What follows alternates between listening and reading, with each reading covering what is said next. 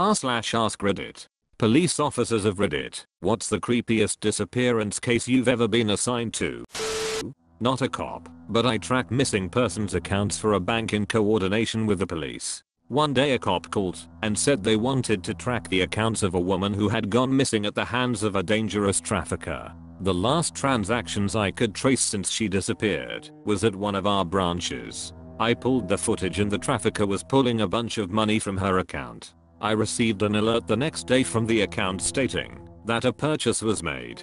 The purchase was from a hardware store. Shortly after, the next purchase was for a carpet cleaner rental. Needless to say, cops contacted us and says they suspect he killed her, but they couldn't locate a body. Irked me. Felt like I had witnessed a murder through simple financial transactions. Brandon Lawson. He ran out of gas on the highway in the middle of the night and called his brother to come help him. Shortly after he called 911 and reported that someone had chased him into the woods and that he needed police. Eventually his brother and one police officer arrive at the scene and find his truck abandoned, but no sign of Brandon. Brandon calls his brother and says he's bleeding and is 10 minutes away from his truck. That was the last anyone ever heard from him, and searches of the area turned up empty. Not a cop, but had a pretty messed up disappearance happen about a mile away from where I live. A girl went missing. She was 12. The whole town, state police, and I believe possibly the FBI all got involved. Search parties in the woods and through the streets for about 2 or 3 days. Turns out she had gone over to these kids' house that she knew from school to have them fix her bike. Turns out the kids, brothers, one 15 and the other 17, planned on stealing it. Well, she put up a struggle and the one brother wound up strangling her in his basement. She was found a few days after she went missing. They stuffed her body in a trash can on trash night. My grandfather was a policeman and a fireman at different points in his life. His spooky disappearance story actually came from his time as a fireman. He hasn't told me the story in a long while, so I'm a little fuzzy in the details, but here goes. His team gets called to a house fire in a small village, rural England. It's late at night. The fire is reported by a local who was walking home. Several other bystanders have arrived by the time the fire engine gets there, and there are multiple reports of screams for help from inside the building. They start to douse the fire and 3 of the responders, including my granddad, enter the building via the back door to attempt to rescue the people trapped inside. The thing is, they don't find a soul. Nobody is there. They clear the whole place out, stop the fire, effectively make the building safe. Later on, it's confirmed that the fire started in the kitchen, likely the hob, where food was midway through being prepared. As far as anyone knew, the couple who lived there had been at home. Relatives had no idea where they might have gone that night. My granddad and his colleagues have a funny feeling, so they get local police properly involved. Crime scene investigation uncovered blood on the floor in one room, but any other evidence was destroyed in the fire. They can't confirm who the blood belongs to. It apparently didn't match the blood types of the 2 vanished residents. The fire department are very suspicious at this point, and apparently the police want to drop the investigation in favor of a manhunt for the missing people, but they end up expanding the investigation radius and find that apparently an unidentified van was parked outside the house that left just before the fire was reported. The investigation goes dead, but over a year later they find the burned remains of the man who lived there in a grave in the woods several towns away. They never found the woman, so it was suspected that she killed him and burned down the house to conceal it. They never figured out where the screams from inside the building were coming from, though. I'm not a cop, but my mom used to be. She was called in to help with a local disappearance. Normal stuff, right? Think again. It started out normal. Her name was Jane. I'm leaving out the last name for legal reasons, and her parents say she left the house one night to go to a party, but the next day she was gone. Nada. No trace. After searching the whole town, they finally searched the parents' house. She wasn't anywhere until they checked the backyard. They saw some misplaced grass and dug it up. Lo and behold, there she was, dead. Stabbed 28 times in the chest. The mom fainted as she was out there too, and the dad tried to run. He ended up being the culprit. And so that's the story of why my mom quit. Dealt several times with a young mother who would always go missing for a few days and leave her child with relatives. Several missing persons reports over time.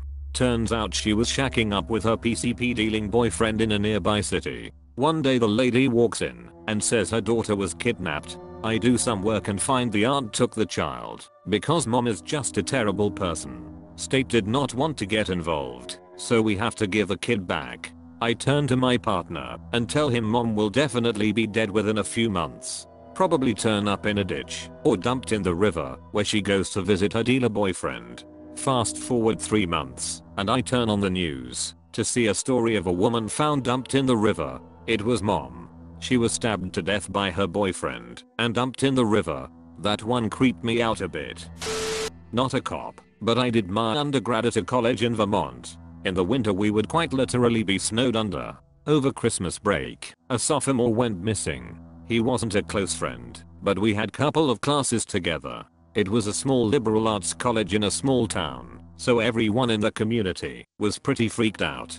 His phone and wallet were left in his room, so the theory was that he's been abducted and maybe even killed. Campus got real scary for a few months. There was police everywhere, helicopters overhead, students marching through the snow in lines looking for a body.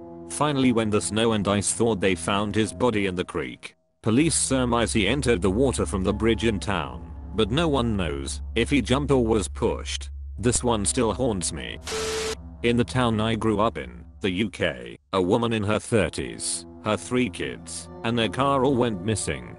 Her husband was known for being a bit of a lad and the immediate presumption was she'd had enough and left him. But her parents hadn't heard from her. Her bank account wasn't used etc. But it was nearly a week before anybody seemed to get really worried about it. She'd picked the kids up from school and then never went home, even though it was only a 10-minute journey. Eventually one of the 10-year-old son's friends mentioned that he was planning on trying to get his mum to go and get them a McFlurry. The nearest McDonald's was a town away. They eventually realized that instead of going straight home, she'd agreed to drive to the McDonald's and gone the back way, part of which is along what we call the 40-foot, basically a massive dike. Found them all still strapped into the car at the bottom. Husband was engaged again, and his fiancée was pregnant within a year. Also not a cop. In my town a local hairdresser/mother went missing. There was a lot of speculation what happened as she has some drama in her life. Turns out another woman who worked at the hair salon had a fake identity in Jolene. The woman who went missing was getting suspicious. The woman killed Jolene in the hair salon. I believe she even drove Jolene's car to out local Walmart to buy cleaning supplies to clean up. She was even seen on camera throwing out what is assumed to be the body. The body was never found. Nonetheless, the police searched absolutely everywhere for the body. Even on my road. I live 2 miles away from the salon. It was a really sad case. No one deserves a death like that. When it came out publicly that she was killed in the salon, I stopped following the case. People post about it on our local Facebook group, so I see some updates there. Just depresses me. Google Jolene Cummings, Nassau County. You'll see from the videos why it was so creepy. Watching it all unfold in person was disturbing as the news kept us updated. Originally everyone was hoping she skipped town. The killer has a bunch of fake identities. Extra creepy to me as it's a very small town and my mother went to that hair salon. I never asked my mom if she knew Jolene or saw her killer herself. My mom was pretty upset.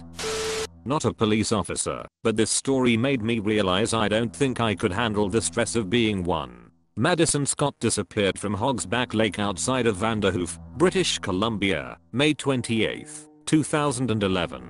There was a birthday party being held by the lake and everyone was supposed to camp out, but instead, most people left. Madison had already set up her tent and decided to stay. Her friends left around midnight. The last people left around 4 AM, and that was the last time anyone saw her. Her cell phone pinged off a tower at 8 AM the next morning and then nothing. Royal Canadian Mounted Police and countless people from small towns and communities across interior British Columbia held multiple search parties. People dragged lake bottoms. Hunters went out to check hidden hunting cabins. Pilots who owned planes did massive aerial searches.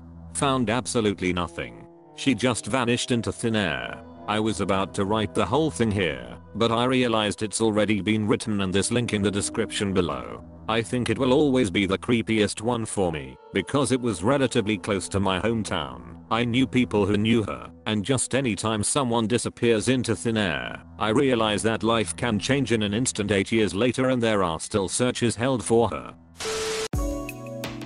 Thanks for watching this video. If you enjoyed the content, please consider subscribing to our YouTube channel for more edit videos like this. Don't forget to smash that like button, and stay crispy guys.